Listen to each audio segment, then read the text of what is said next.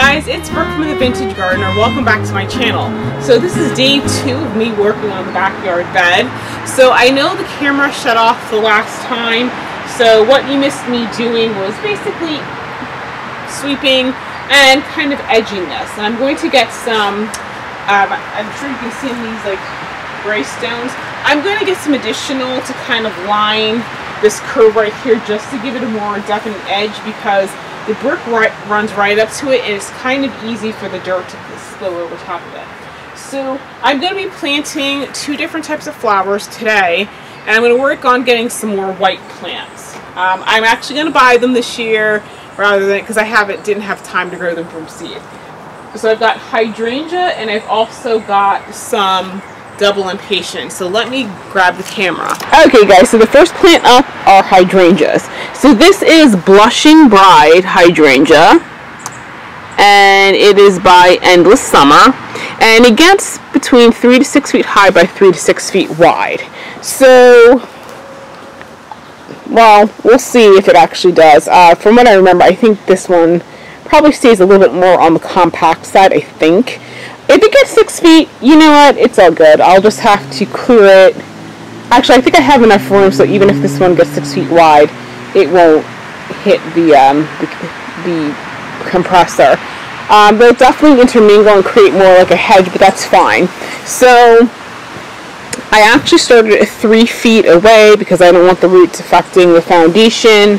And so we're going to go exactly in those spots. I'm just going to grab my shovel and dig a hole. Now, for the Impatiens, by the time I got them, they only had like 10. And they didn't actually look like this with all the yellow leaves.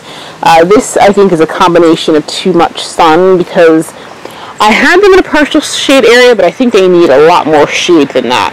So I'm going to plant these. I'm going to give them some fertilizer, and I think that will take care of the yellowing leaves. So actually I'm going to cut them back, just trim them back just a little bit. I do see some blooms on here. I think they'll be okay once I get them in the ground and get them situated. But these are called Sweet Blossom Impatiens. Silhouette, excuse me, it's called Silhouette AppleBlossom. It's a double impatient, and so it gets between 10 to 12 inches high, and you space it between 12 to 14 inches. So originally I was going to space it every foot, but because I only have 10, and I'm definitely not going to, this entire length right here is definitely more than 10 feet, what I'm going to do is I'm going to space it every 2 feet, and then in between it I'm going to get just regular white impatiens and put in there. You can't tell by looking at this. Let me see if I can focus in on the bloom. You can't really tell by looking at this, but this is like is more of a blush. And I think, especially now back here, because this area is so shady, I think you'll see the blush. It'll be a little bit more obvious. I had this in an area that got a little bit more sun, which it was still partial shade. It was on the north side of my house, but apparently I still get a lot of sun exposure over there, so it kind of faded the colors.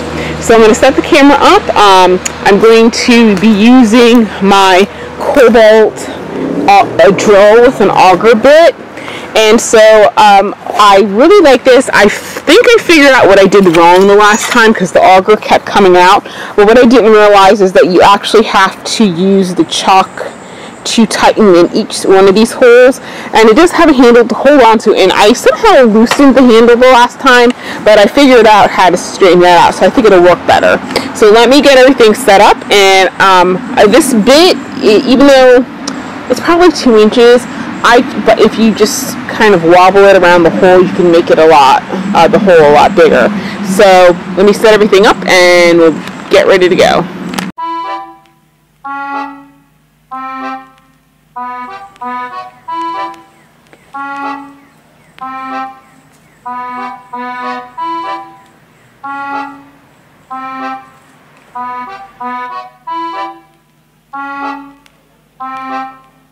Enchanté.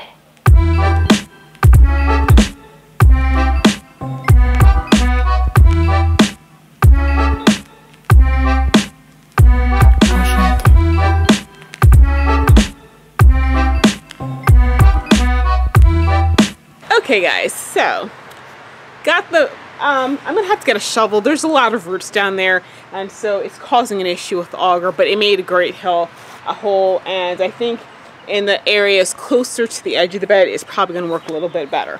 But I'm sure you could see at first I was having some difficulty. So, you know, most drills have a forward, you know, they go in forward and then you take them in reverse to get them out of the hole. All of the drills I had a Black & Decker, and I also have a Craftsman.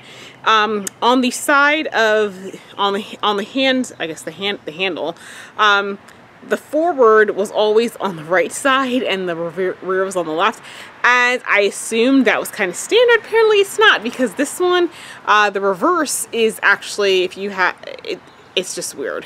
So when I looked at the thing, I realized that I had actually put it in the reverse, so at first it was fighting against me. Once I got it in the right direction, of course, then it went down better, but like I said, there's a lot of roots, I'm sure, from this big tree. So I'm gonna go grab my shovel, and I'm gonna get these holes a little bit deeper.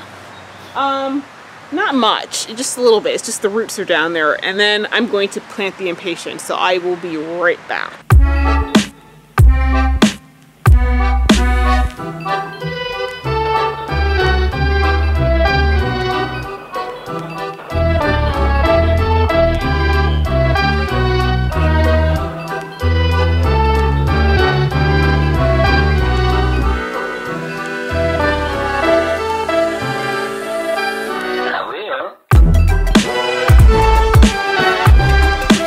Okay, so I planted everything, and I don't think you guys could see that because, of course, I had the camera tip up wrong. There were some hardcore roots down there. So now that I finished that, I am going to start planting the Impatiens.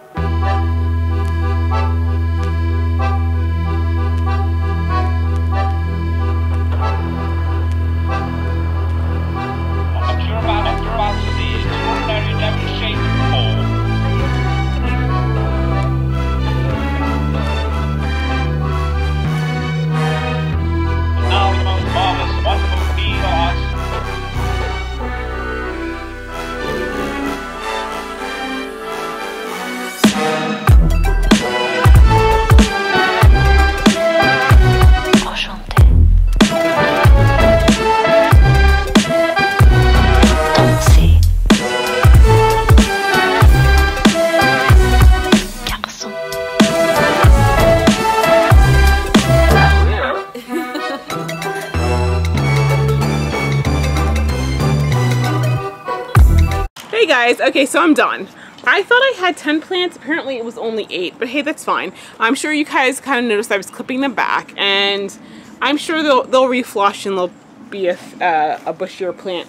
I just wanted to reduce the amount of plant the roots have to support.